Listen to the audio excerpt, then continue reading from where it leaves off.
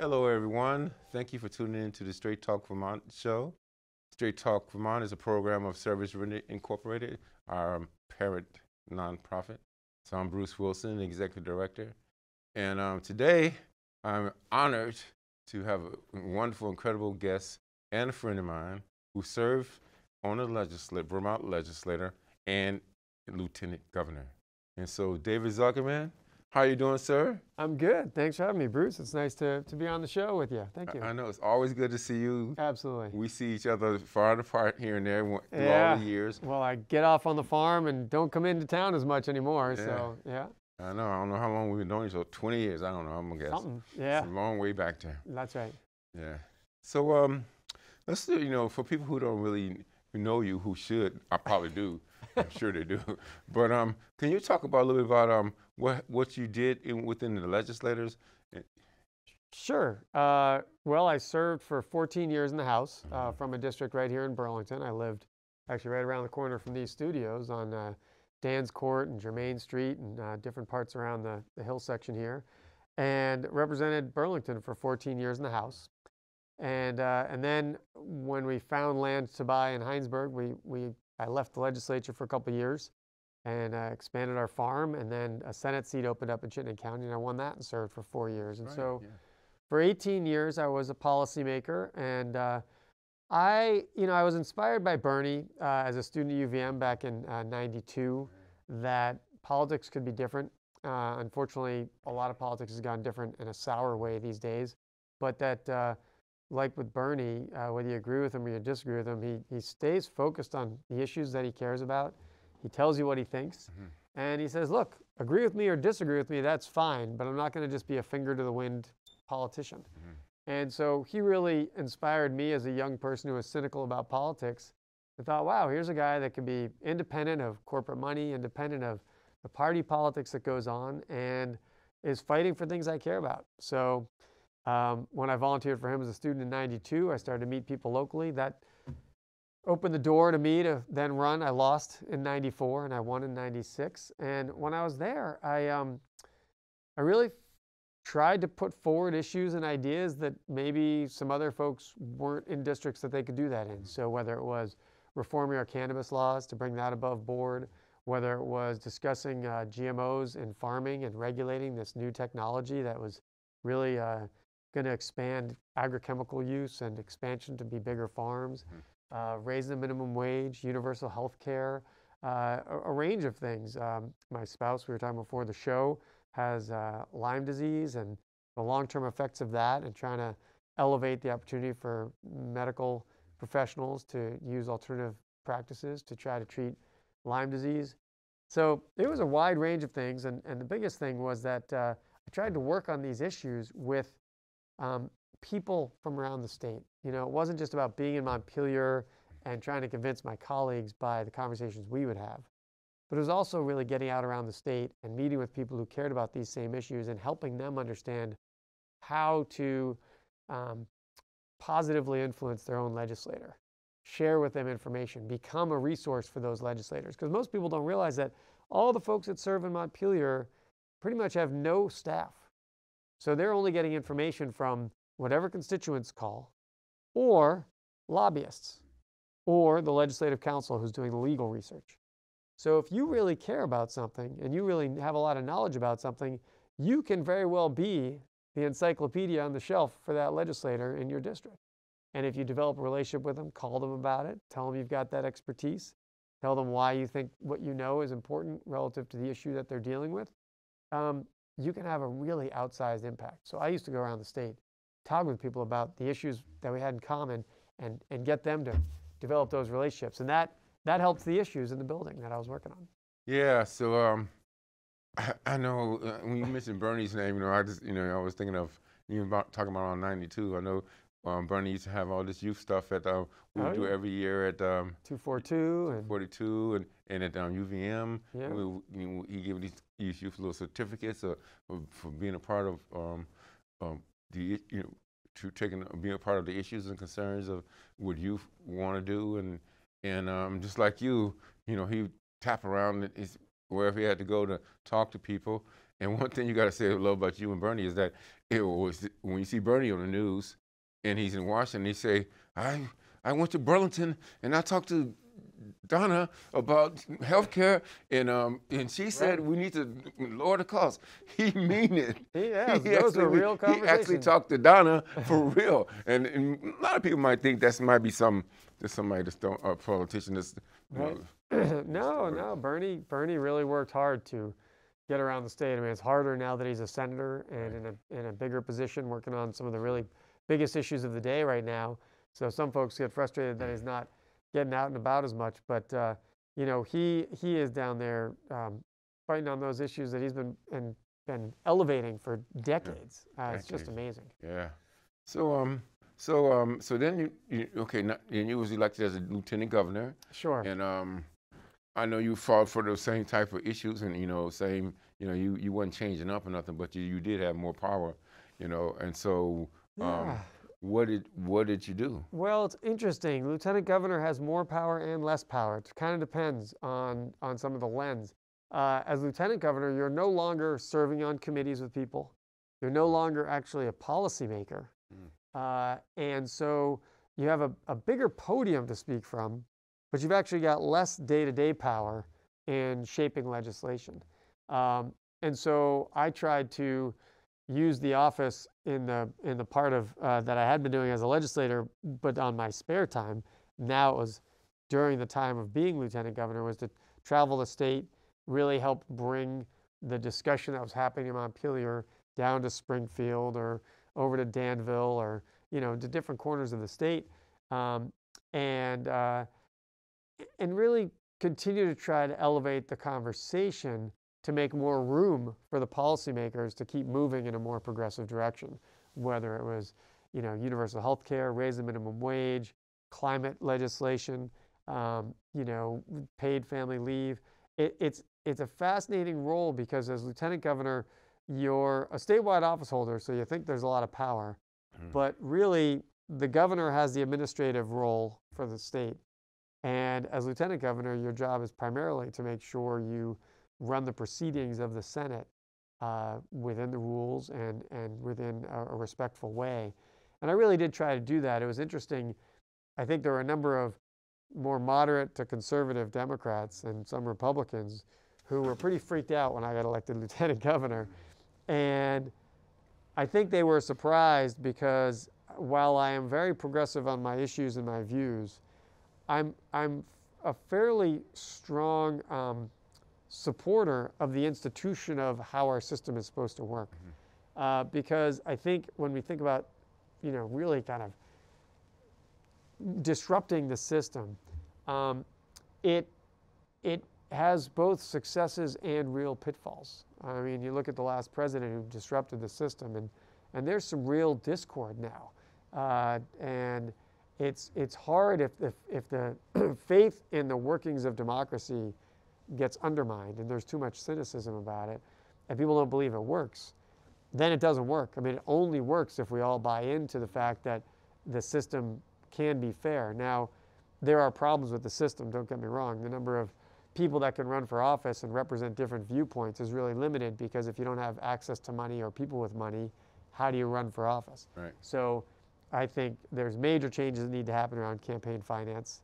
So that everyday people have a better shot. We're seeing a few more people able to run with some of the grassroots systems that Bernie really opened the door on, but it's still a wealthy white man's game, and unless you're someone who's really fighting and scrapping to work your way up the system, like I did, although I'm also a white man and I grew up in a fairly well-off family. My dad was a doctor. I've never hidden that.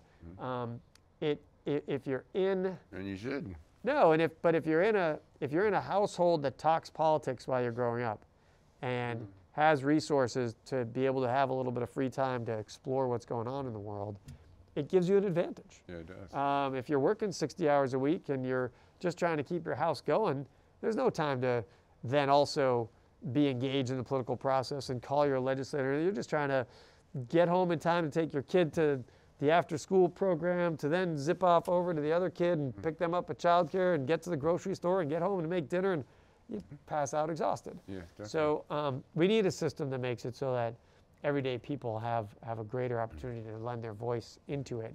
So I'm not saying the system is perfect, Right.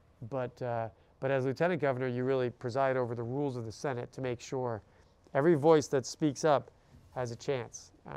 And some people can wield that power in a way that really slants the direction of the conversation, and that's not really the job. The lieutenant governor is kind of the referee of the Senate. Right. Yeah. Okay. But so, then I ran for governor a year ago, and when I kicked off my campaign in January, I think a lot of folks thought that it was uphill but winnable. We don't upend our incumbents very easily in this state or anywhere. But then 2 months later, the pandemic struck. Oh yeah, yeah. And that was really the main issue. Yeah, you couldn't do as much work as you wanted to do, and you and Bernie and are all boots on the ground, and I couldn't go anywhere. I couldn't travel around the state and visit with people. There were no events to be had. The governor had press conferences 2 or 3 days a week. We were all fixated on them to find out what we were going to do about the pandemic and what were the things we needed to do to protect each other and care for our neighbors. And so he had a platform, and nothing else mattered. And great so, opportunity. Yeah, and I'm sure it was incredibly hard work. I don't envy him having to make the kinds of decisions he had to make, and I think he did a reasonably good job with the pandemic. I still disagreed with him on a bunch of other issues, but Right, that didn't matter. That don't matter. Yeah. But so both of us know Governor Scott for God on forever. Yeah. When he was lieutenant governor. Yeah. And then senator before that. Senator before that. So, and like you say, you don't think he've done an unreasonable job about, I guess, in whole, as a governor, Well, no. I mean, I ran against him because I thought there were some issues that he really, and I didn't have the same views, and I thought he was out of step with a huge number of Vermonters, the minimum wage, the climate legislation that he vetoed. He at first pushed back against the position of racial equity in governance, and then adjusted the bill a little bit and finally got it through. And I mean, he's vetoed more bills than any other governor in 4 years in the history of Vermont. So there were a number of things that I disagree with him on. With respect to COVID, he did generally follow the science early on. He was slow to mandate masks, and both myself and Rebecca Holcomb, who was one of the other candidates in the primary, were pushing for a mask mandate back early on because it was quite clear that that would reduce the spread. And 6 feet distance. Well, he talked about that, but he wouldn't do the mask mandate, and finally he did, and our numbers were really good. And Vermonters cared for our neighbors. We brought each other food. We looked out for each other, and we kept our numbers really good. Yeah. And I think he certainly deserves some credit for that, as do the people of the state of Vermont. Because frankly, we did get vaccinated at a higher rate and so forth. So, I think one of the things we have to learn to do, and we thankfully still do it in Vermont, is we can compliment people we disagree with. So I disagree with him on a bunch of issues, and I think he did a good job with COVID. Yeah. That's fine. We need to do more of that. No doubt about it. So Vermont is changing because of Senator Patrick Leahy, who's retiring. Sure. For some, I don't know, incredible years. How many years? 18? Yeah, it'll be 48 by the time. How many years in the Senate? 48. Gosh. Yeah. 48 years in 74 he got elected. Oh, wow. And it'll be to 2022 or January 2023. Wow. Well, isn't that an incredible record? Yeah. And so people are jumping in line right fast. Well, which you can figure what they should, I guess. Yeah. It's an important position. Peter Welch is moving from the House to hopefully, in his opinion, hoping to be in the Senate. I had posted a op-ed in Digger that I thought was going to be about a week before Leahy announced, but it was actually just a couple hours before, indicating that I thought it would be a good time for him to not seek re-election, because I think he and Bernie and Peter have set the state on a beautiful path for the next 10 years in terms of money to get us through rebuilding, from the first infrastructure bill that just passed, but also some of the COVID money. I mean, one of the things, back to Governor Scott, Vermont has benefited tremendously from federal money. While we were supposed to get ballpark, I think $1.4 billion. We actually got 2.4, give or take, billion. We got $1 billion extra because of a policy that Senator Leahy and others have continued since Senator Aiken originally implemented it with cohorts across this country for small states to get a minimum allocation. So even though our population would only garner us X dollars, the small state minimum got us X plus dollars. Mm-hmm. So one of the reasons I would argue Phil Scott's done so well is he's had an extra billion, with a B, $1 billion I get it. to help our businesses, to offer free shots and free COVID tests. I mean, in other states, they can't get COVID tests as much as we can. And now they just announced the free, the free rapid tests and stuff and boosters. And we're able to do that because of federal money. So I sometimes chuckle that our small government governor has gotten to oversee the biggest government spending in the history of the state. But in any case, I think Senator Leahy and Bernie and Peter did a great job of sticking up for Vermont. And so one of the dilemmas for a small state like ours is that if you gain seniority in the House or the Senate, that's worth something. It helps you get, bring money back for airports or brownfield cleanup or investments in childcare or whatever it is. So they made a lot of money come back to Vermont these last few years. And we're going to lose that seniority. Definitely. But we're well set up for the next 5 or 10 years with bills they're passing now to bring money in. So I said, it is time for new blood. Right. And I had urged Peter Welch to stay in the House because now we're going to have 2 people with no seniority. He'll have no seniority in the Senate, and then whoever goes into the House will have no seniority. So Vermont's going to be in a very different position with Bernie being the only person with a fair amount of seniority, and he's up for election in 2 years, and who knows what he's going to do. Right. But yeah, so Peter jumped into the race for Senator Leahy's seat, and now more recently the lieutenant governor has jumped into the race for the House seat. I happen to think that probably Peter and the lieutenant governor both maybe knew about Leahy's intentions earlier than many of the rest of us, based on decisions they made. The fact that Peter hired some pretty big campaign people, 6-7 months ago. The lieutenant governor, Molly Gray, raised money right out of the gate as the lieutenant governor for an election campaign when people never did that. But it's her first term, right? It's her first term, and in January, February of her first term, of a 2-year term, she raised like $50,000 for electioneering, and we just don't do that in Vermont. So, in many ways, they're sort of the inside track folks, but there's other couple people who are thinking about running for Congress. We've heard their names, Keisha Ram, Becca Ballant. They both have a number of years of public service, having served in the legislature, House and Senate for Keisha and the Senate for Becca.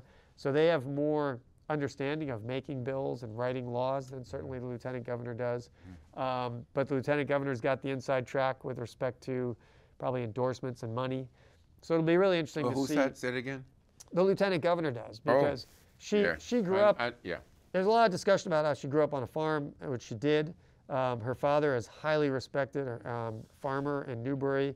But they were engaged and active with the Democratic Party back when she was a kid. So she knew Madeline Kunin when she was a kid running around. She knew Leahy. She knew Welsh. And so the familial ties, we were talking earlier about the different advantages people have. She came out of nowhere and won the lieutenant governor's office and was able to raise $400,000, mostly because of a lot of the connections that were there. And now it'll be interesting to see for this next office how hard people dig in terms of where she stands on issues and what she's for. And I'm sure Keisha Ram and Becca will bring up issues that they've worked on in the legislature. And it'll be interesting to see what happens. Keisha, I've known her from right out the gate from college. And I had everybody I could think of to support her on everything she tried to do. And most of them did. And she is so smart. And she, like you say, she knows the rules. She's really for the people. She actually really are for the people of Vermont. I know that. I'm saying this. From your experience. From my experience, and for the love I have for her as a friend, and as this on one hand and then the other hand, But and I don't know, you the first time heard from that she could be running for Congress. and she'd be an incredible candidate because I like Peter. Well, he's running for Leahy's seat, yeah, so yeah, it's a separate race. no, I'm but just saying I really through my years, you know, it's so funny because I'm a youth service provider, and I work with the coalitions around the state Sure. of Vermont. And one year we went up to the Capitol to visit our senators and congressmen. And one time I was sitting, so we went in Peter's office, and it's a funny story. And all of us couldn't, we have no You room. can't wasn't no fit. room- These rooms yeah, are right. small. And so he said, Peter said, you can sit over there at his desk. So I'm Yeah. like, whoa, I get to sit at his desk. And so they taking pictures of me. And then so one day we was at some event in Burlington, I don't know, and Kid Safe Collaborative event or something, I think it was. And he said, yes, and there's that guy, Bruce Wilson, who took over my office. I was like, oh, okay. Yeah. So I thought it was funny. But anyways, I really, on the other hand, I hear nothing about him. Why don't I don't? And I'm not saying this is not bad or good because it's just me. One person said it. Don't hear nothing. And I don't hear nothing about him. I don't know what his record is. I don't know actually what he's actually done for us. Right. Hopefully you can share something with me. And so as he going into it as a senator, could he seem like he's a soft-spoken or a good listener? Yeah. But I don't know what was. So can you tell me some of the Well- things that he might have accomplished for us in Vermont? Well, I mean, he certainly, I think, has brought a lot of Vermont's values where people accept that folks have different views, and you can sit at the table and still try to work them out. Which one thing is Washington doesn't seem to have a lot of that. So that's, I think, a very high quality of his. But at the same time, my inspiration was Bernie. Someone who's going to go out there and really bring these issues to the forefront, Right. elevate the issues of working people, struggling people, folks who are sometimes not in the main tranche of leaders, and try to help other people come into leadership or get taken care of. Right. And I think Vermont could certainly send more of that to Montpelier, to Washington. And he's done a fair amount on the agricultural side. I think he's on the agriculture committee as well. And he's tried to be a part of this the Problem Solvers Caucus, I think it's called, which is a group of moderate Democrats and moderate Republicans to try to find solutions that all sides will come to on. So in some ways, I think that sometimes is a quieter effort. And I'm sure he's met with some success and some struggles. But it'll be interesting because he's running for the Senate. I think he'll be 73 or 74 by the time the election happens. So 6 years later, he's going to be up around 80, 81, just like Senator Leahy is when he's saying, I'm not going to run again. So it's an interesting situation where he's going from 18 years of seniority in the House to where he'll be almost no seniority in the Senate. And after his first term, who knows if he's going to run again or not. Exactly. You mentioned Keisha, and I just do want to mention that Senator Becca Balint has fought for some pretty good issues as well. And one of the things I think will be interesting, just in terms of the dynamics, I don't know how it's going to play out, but Keisha is going to be probably campaigning mostly to the small p progressive side of the issues. I think Molly Gray is going to be sort of the moderate, don't make anybody upset Democrat kind of person. And then, and part of the institution really, like I said, she's connected to the Leahy world and the Welsh world and the Madeline Kunin world and Howard Dean and Peter Shumlin. So she's going to be the institutional candidate, kind of like Hillary and Bernie, right? Hillary was the institutional candidate. Bernie was the one who's really out there fighting for people. And then you've got Becca, who I think on issues is fairly progressive, but she's also part of the institution because she's in leadership. She's the president pro tem. And the other thing is she's a bit, she's closer to our age. I mean, she's, I think, 53, and both of the others are in their 30s. And so I think people really need to think about both the issues and life experience that folks bring. And do we want someone who's, had some life experience? She's the only one of the three with children. And one of them has developmental disabilities, I think autism maybe. So she's got that experience. Keisha's got the experience of being a woman of color and of mixed race parents and, fighting for progressive issues, but a bit younger. And Molly's never really served in office. She didn't vote for 10 years. grew up in a politically connected family. I don't know why she didn't vote. When you've learned about politics your whole life growing up, you'd think it was pretty important to vote. But she's also she's quite smart as well. She's a legal trained lawyer and has done some activities around the globe. So people have a lot to weigh between them, and it'll be interesting to see how that plays out. So I guess, candidates always, not always, but a lot of them talk about, well, you and Bernie, you always ask the question. That's why you did all these town meetings or going to the neighborhoods or to the people who you serve, getting the answers. But a lot of candidates they come up with their own answers. They're not on boots on the ground no more. Like, hi, hey, I'm Bruce Wilson. Here's my, this is who I am. It's my bio. Right. Vote for me. But yeah, I don't necessarily. A lot of them don't seem to necessarily know what the people want. Like how does a candidate get elected without working on really for the people who they serve based on what the people want? Then you can say, well, healthcare. You can say healthcare and jobs. Well, we got plenty of jobs. Jobs and all these other things that worldwide issue things you could talk about. Right. Which everybody want. We don't want no wars, no whatever. Everybody don't want these changes. Right. But that's not grassroots. That's not down. That's not really what the people want, and based on what they really need. Yeah. So how do we do that? It's tricky, Ultimately, as a candidate running for statewide office, it's hard to have a conversation with all 600,000+ people. Sure. Right. And in the age of COVID, it's particularly hard to have even group meetings with people and say, well, what's on your mind and what do you care about? And I think it is important as a candidate to be really clear about what you are coming to the table with. What is your life experience? What are the issues you care about that you think everybody else cares about, or a majority of the people care about? And how are you going to execute that? How are you going to work with other people to get those policies passed? Because you have to be able to both articulate the issues you care about and be able to persuade others in the policymaking circles to work on the same issue and to vote for it. And sometimes folks can be a great candidate because they get along with everybody, and people might think they have good ideas, but then they may be a terribly unpersuasive person with their colleagues. Mm-hmm. Or someone may be incredibly smart, but not really be very personable and be able to relate with folks. Right. And so they're not a great candidate, but they might be a great negotiator.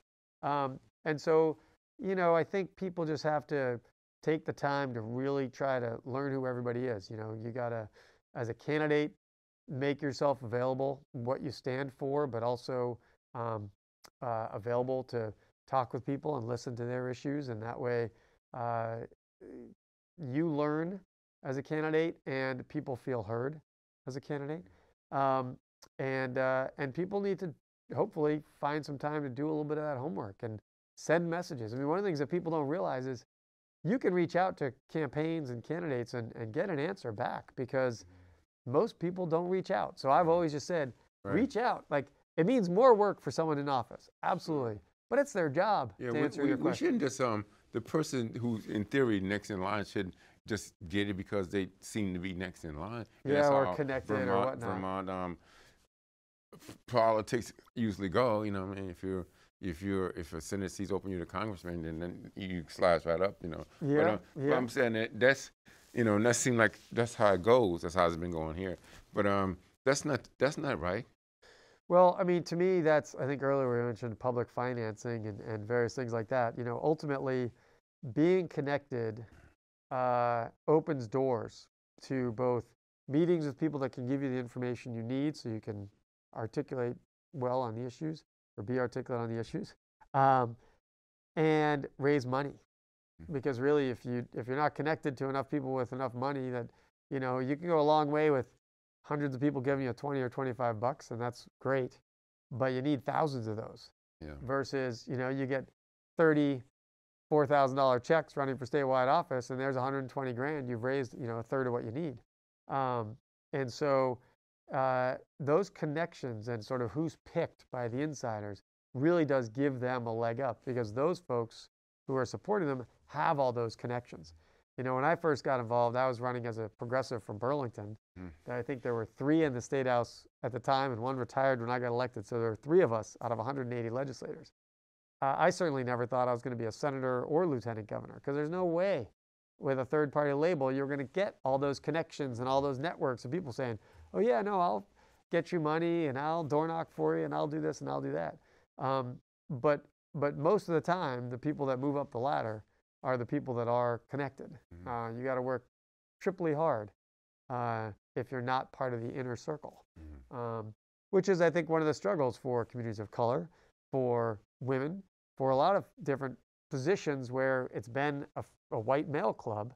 And so how do you become connected when you're not part of that club? Right. And, you know, thankfully some aspects of those barriers are being broken down, but there's still plenty of those barriers. So what is the money used for? Why do we need, you know, I understand why can they need money, some money, but why do they need like the most money to make the biggest outcome? No, I think that's a great question, and sometimes it's frustrating as someone who's run for office and had to raise money. It's just like, my God, what could we be doing for good with all this money? But the reality is you've got to get your face and your message in front of people. And you either do it through mailings, which cost a lot of money, or through TV ads, which cost a lot of money, or through radio ads, which don't cost as much money, but still cost money. And if you're running statewide, that means you're also going to have some campaign staff. You've got a campaign manager who's helping connect the media to your campaign and trying to make things happen, who's trying to set up events for you. You've got volunteer coordinators and people that help get folks out in neighborhoods all over the state, leafleting and trying to make events happen. So you've got staff to pay, you got mailings to do. Usually you end up renting an office for the 6 or 12 months. And so it just, unfortunately, that all takes a fair chunk of change. Yeah. I was doing the math as you was talking. Yeah. I mean, when I ran for lieutenant governor, the first time, I think we raised about $380,000 over the course of a year. And, many would argue we barely had the money we needed for TV. I think we only did about $25,000 or $30,000 of TV ads. You know, these Senate races and House races, they're going to spend a couple $100,000 on TV. And if big money comes in from out of state to try to tip one of the seats towards the Republicans, which I doubt they'll spend much here. There's much hotter, more competitive districts elsewhere. But if they do, you can start talking about millions of dollars on TV. I mean, people have seen it. They get sick of all the TV ads. I mean, it's just bonkers. Yeah, it's a lot. So this is going to be very interesting. You know anybody might be running for Senate? I mean, for U.S. Senate? For U.S. Senate? Well, the U.S. Senate, it's going to be Peter Welch. And then any other? There's a woman in, I've heard, I can't remember her name. She lives in the Mad River Valley. And she's a doctor in Waitsfield. And she's partly running, she feels, because, just because Peter's been there doesn't mean he deserves the inside track. Maybe it's time for some fresh blood. I haven't heard of anybody else at this point. If earlier on, Tanya Vyhovsky from Essex had talked about maybe running for the U.S. Senate, but I don't believe she's going to at this point. I think just the fact that Peter Welch has $2 million that he's carrying over from his House campaign is pretty formidable, and Bernie's already endorsed him. That makes it hard for someone to run against him. I think Peter Welch made a pledge this time to not take any corporate PAC money, but I've heard quite a few people frustrated that he's still going to keep the money that he got from corporate PACs that is in his fund. I mean, maybe if he were to look at his past fundraising and see what percentage came from people and what percentage came from corporate PACs, and then said, okay, well, if I've got $2 million and 30% has been coming from corporate PACs, maybe I'll take $600,000 and give it to donations to kids groups or others, rather than campaigning with it anymore. He chose not to do that, which, I like Peter, but that's frustrating to me, is to say, well, I'm not going to take corporate money, but I've already got corporate money. That doesn't jive for me. But well, anyone who want to donate to Art So Wonderful Service Rented Incorporated, just look us up and send us that money, and we'll make sure, like we have been doing since 1999, primarily with youth service providers, um, helping youth and families with their goals and aspirations while providing safe places. And we have over 50 awards for doing it. So, Bruce Wilson, Art So Wonderful, Service Written Incorporated. There you go. Indeed. So let's talk about what you're doing now. I know you're a farmer, but you've been a farmer for how long now? Forever. Yeah, well, I started a farm in '99, so I'm going into my 22nd or 23rd year, and I worked for others for 5 years before that. Wow. So basically, I've done both most of the time along, and we raise about 20 acres of vegetables, all certified organic, part of the Real Organic Project as well. We now have a boar and 14 sows, so we sell maybe 100 plus piglets in the spring, and we raise about 30 or 40 hogs for meat. We raise about 1,000 to 1,200 chickens that we slaughter each year, and then we got about 75 laying hens. So we got a busy farm. Dang, how many eggs you get? How many eggs? Well, in the summer we were getting the dozens. Oh yeah, no. In the summer we were getting about 70 or 80 a day, and now we're down in about 45 to 50 a day. They lay fewer when the daylight is shorter like this. But yeah, so we've it's been nice to be back on the farm full time. I'm picking up pieces of frayed edges that happened because I was in politics. I wasn't there all the time, and I think one of the really nice things about, there's a silver lining to losing a race for governor and being home all the time, which is that I've got a lot more time with my daughter. I'm home for dinner every night.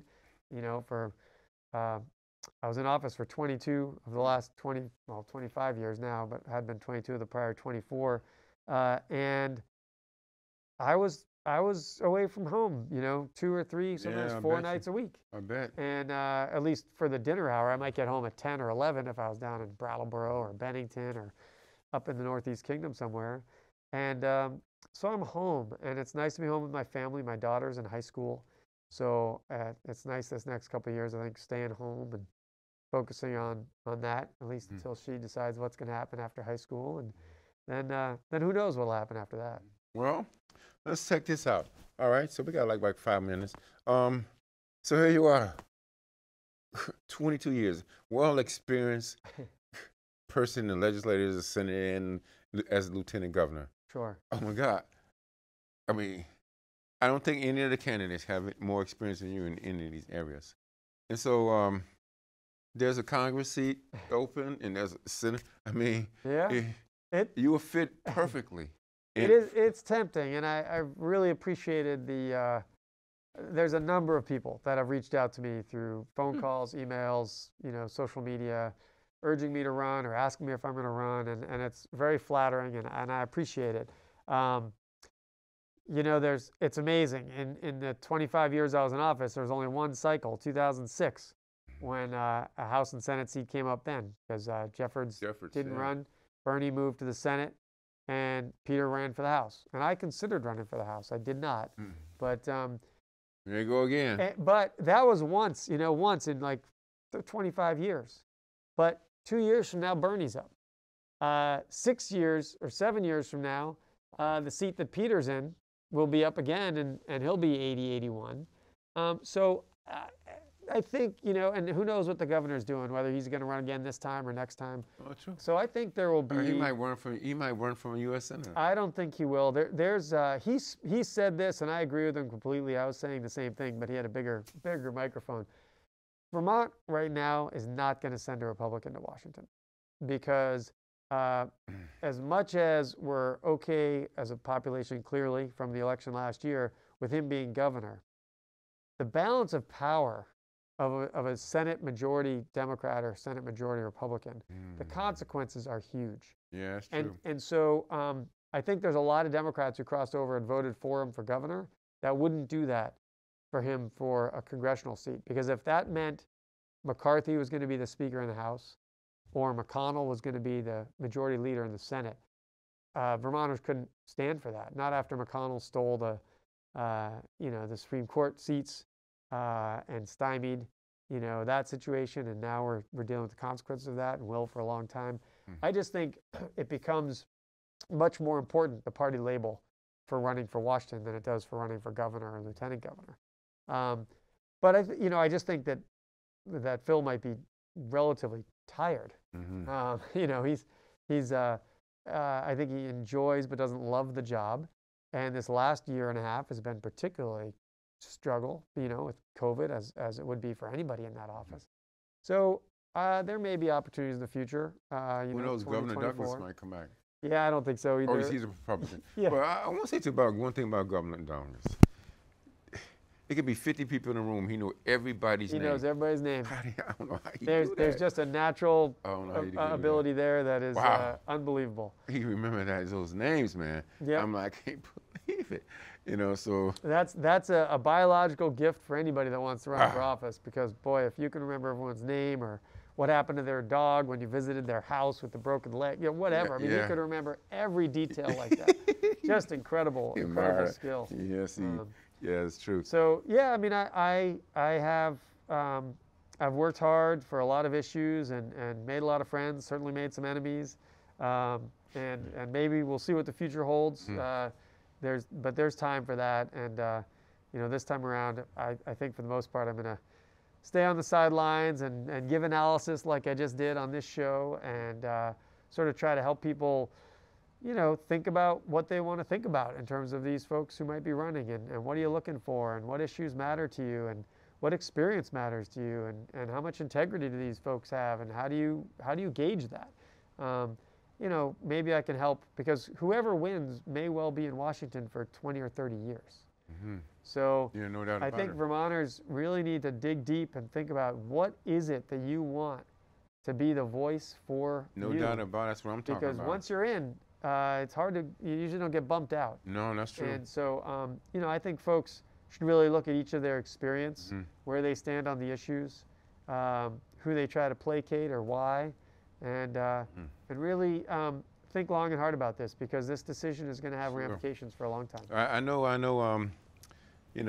Senator Rams. She always asks the same questions to everybody. So how do you see me there? How do you see me do what I do? And here's all the things that I've done based on the people who I serve. And she's right on it. So I really like her. And she could be she's definitely the youngest probably. I don't know if Molly She is. and Molly are very similar ages. I don't know who's younger, but yeah. And either one of them can be, like you said, in the house, whatever, for 30 years, 33 years, whatever. Yeah. Well, I live in Winooski, and just so you know, I am the Winooski Democratic Party chairman. Oh, good. Yeah. So, we just had our first meeting, Yeah. other day, and our goal is to help, the community with voters registration.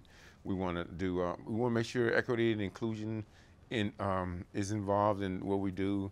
Winooski is so diverse. Oh, People it's beautiful. It's It's beautiful, amazing. isn't it? And they all need to know exactly what's, like, first of all, they need to know what a mayor does, or what a legislators done, what they do, what their roles are. Sure. 'Cause How does I don't it know work? if Nobody actually went door to door or actually talked to them about the roles of our people who serve us. Yeah. And one of the things I'm going to make sure they do, and our SR team, is they know that. They Yeah, when know. I was running for governor, I actually walked down the streets of Winooski, both to visit some stores and businesses and over to some housing, and it was a joy, such a joy, and Yeah, it's a to beautiful chat with place. folks. And It is. yeah, But absolutely.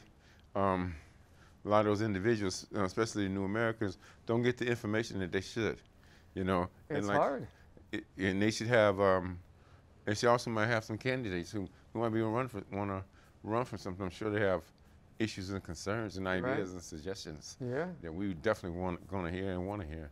So, it's interesting. I'm excited. This will be my first year as the chairman Yeah. of Democratic Party in Winooski. And I think that I really, Well, I really hope you get people engaged. That's the main thing, is help people recognize why it matters. We thankfully in Vermont have a higher participation rate, but decisions that affect your life every day, one way or the other, are being made for you.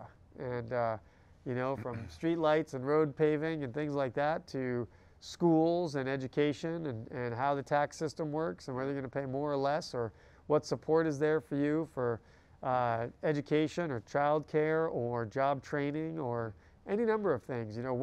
what What are we going to do about the climate? All those things are, climate, yeah. you know, are factors that are going to impact us in our lives for the next 5, 20 years, and that's where voting matters.